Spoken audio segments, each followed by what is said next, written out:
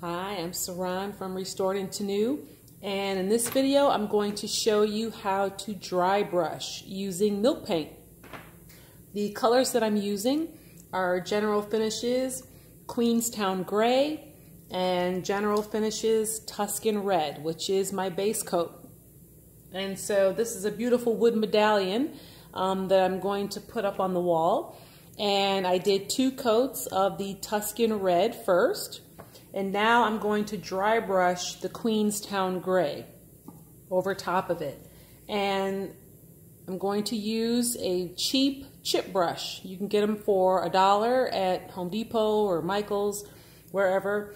And then you can use little artist brushes to get into the grooves if the chip brush can't get there. So dry brushing is really easy. All you have to do is put a little bit of the milk paint, and you can use other types of paint. You can use chalk paint, the acrylic, the synthesis paint, all of that. Wise Owl is a really good product to use. Annie Sloan is good, but I love General Finishes. So we're going to put a little bit on the brush, and then we're going to get a towel and take most of it off. And once you do that, then you're just going to lightly feather it on the piece. And it'll give you that beautiful two-colored or two-tone look. And I like the paint to hit the high areas more so than the rest of the piece.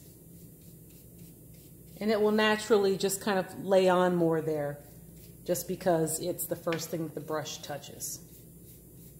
And you just lightly feather it on.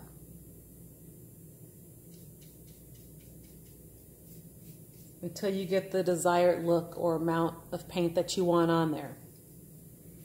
If for whatever reason you put too much paint on, you can always go back to your base coat after it dries and lay more base coat on there and start over.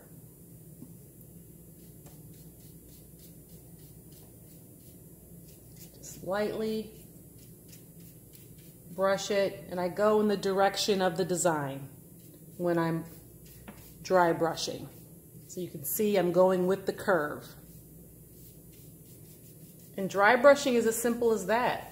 And you don't have to use just 2 colors. You can use as many colors as you want. If I wanted to add a 3rd color on, I could wait for it to dry and then get a new brush, do the same thing, put some paint on there, wipe most of it off, and then dry brush in the areas where I want to use the 3rd color or the 4th color or however many you're going to use.